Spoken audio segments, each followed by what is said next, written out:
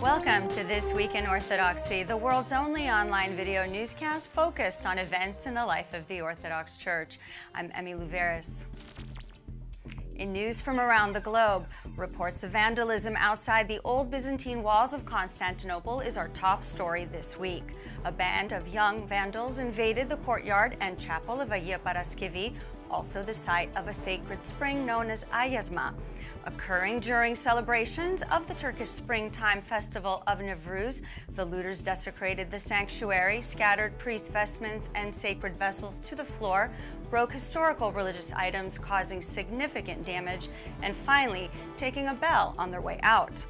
They also invaded the home of the church's custodian and his family living on the premises. Located only 40 meters away, they fled to the local police station. Police, however, declined to intervene, stating they didn't want to provoke the crowd of young looters any further. His All Holiness Ecumenical Patriarch Bartholomew expressed sorrow and indignation for the vandalism at the sacred spring. And next up, the IOCC is transforming lives through clean and safe water that can make the difference between sickness and health, abject poverty, and self-sufficiency. More than 1 billion people living in impoverished urban and rural areas struggle to survive each day without access to safe drinking water.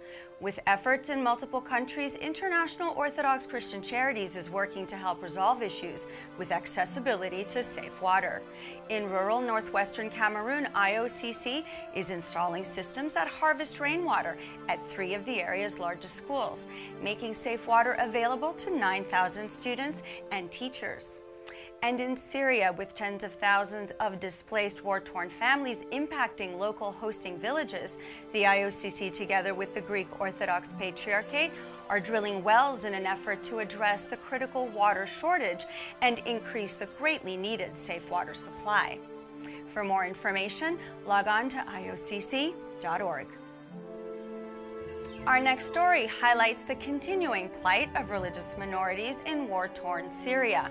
Bishop Elias Toumeh from Wadi al-Nazara, near the embattled Syrian city of Homs, spoke at Hellenic College and Holy Cross School of Theology in Brookline, Massachusetts on March 28th.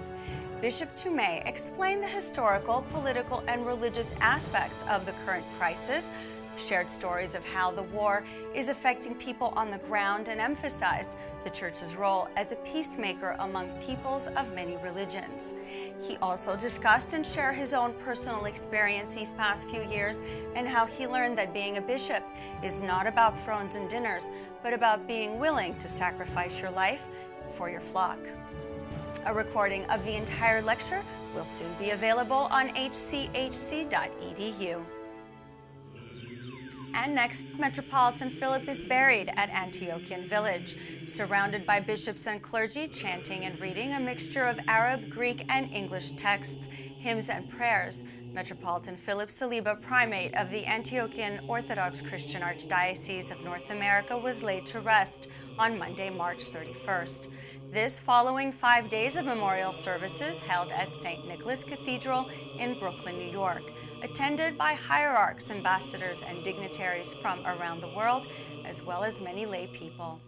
He was described by those closest to him as a beacon of light, strength, promise, commitment, hope, and most importantly, as an example of what the shepherd can do when he is motivated and filled with the love for his children and Christ.